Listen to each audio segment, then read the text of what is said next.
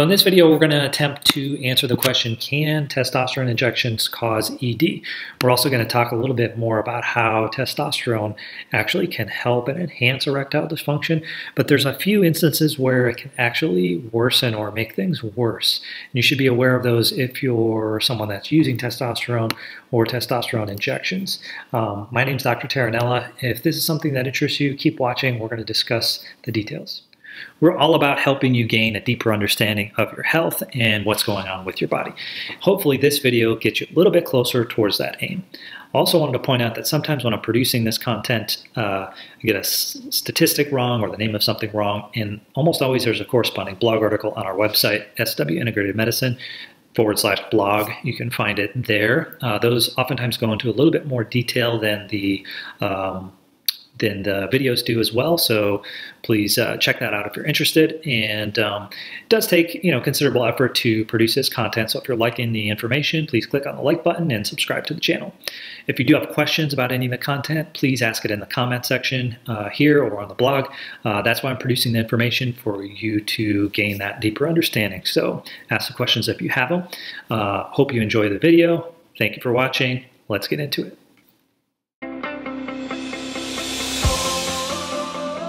So, can testosterone cause ED? I think this question is interesting because a lot of people generally assume that more testosterone is going to make their erections more pronounced and basically improve their erectile function.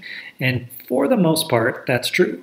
So when you're low, when your testosterone's low and you bring it up into a normal range, almost always you're going to get more erectile function. But there's some distinct areas where it can actually get worse, and we're going to talk about that. So in previous videos, we talked about how sometimes you can get a paradoxical effect from taking testosterone. Like generally, it's going to help with anxiety, it's going to help with mood, it can even help with irritability and anger, but in some subsets of folks, you can have the reverse effect. So you think you're in the optimal range, and really it's just slightly too much for your system. It's causing more anxiety and more irritability, and that generally has to do with the two issues of estrogen and cortisol. So let's talk about cortisol first. So with regard to erectile dysfunction, the main thing that allows for the penis to get erect has to do with blood flow. So there's in medical school we learn two things: point and shoot.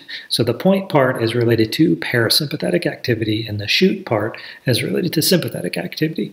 So the point part, if you have parasympathetic activity is more rest and digest, it's relaxation, it's calming, it's things like this. So if you're not able to get or maintain an erection, it could be that you're, have too much anxiety, worry, and things like this. And cortisol definitely can do that. Sort of raises the threshold or makes sure the time to irritability or anxiety is smaller. So there's a thinner layer there between, when you feel calm and when you feel a little bit on edge or anxious or worried. And so the same thing happens when you're way too low, can also do that. But when you're up at the way high ends of it, you tend to be producing more cortisol, and you can get this kind of effect with inability to maintain or initiate an erection. And you see this too because it's a lot of times tied in with the psychology. Oh no, I'm worried about the performance and all that. And there's definitely some psychological things that sort of make it worse. The idea here is too much cortisol, too much testosterone can cause an issue. And as I mentioned earlier in the video, generally speaking, more testosterone is going to help your erectile function, but it's those people that are pushing the edges. So the second thing here, which is sort of a different topic, is the estrogen. So make sure if you're having issues with this, to make sure you're checking your estrogen in the middle of when you're doing your injection. So if you do it on a Monday and you check your estrogen on a Monday, you're really not going to see the peak level, and so you have to make sure you're checking your estrogen in the middle of that cycle. So 3 to 5 days after the injection. If you're doing multiple injections, then yeah, sure, it's probably not as important, but you do want to try and catch the peak of that. If you're having ongoing ED and you are taking testosterone. The other thing is higher doses of testosterone mean higher levels of estrogen. Sometimes people, you won't be able to see the estrogen as easily if you're doing a standard ELISA estrogen test. So what you want to do is make sure you're getting the ultra-sensitive or mass spec liquid chromatography estradiol levels.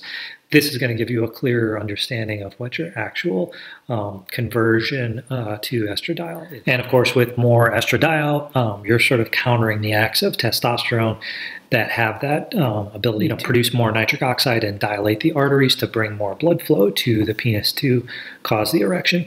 The estrogen sort of counteracting that. So if you are producing a lot of that estradiol, you're not getting the most benefit out of your testosterone shots or whatever form of testosterone you're using. Okay, so that's all I had on can testosterone cause erectile dysfunction or ED. Hopefully that answers the question. It definitely can, and there's a few things you can do to make sure that's not happening to you. Hopefully you liked the video. If you did, click on the like button, subscribe to the channel. Thank you for watching. We'll see you next time.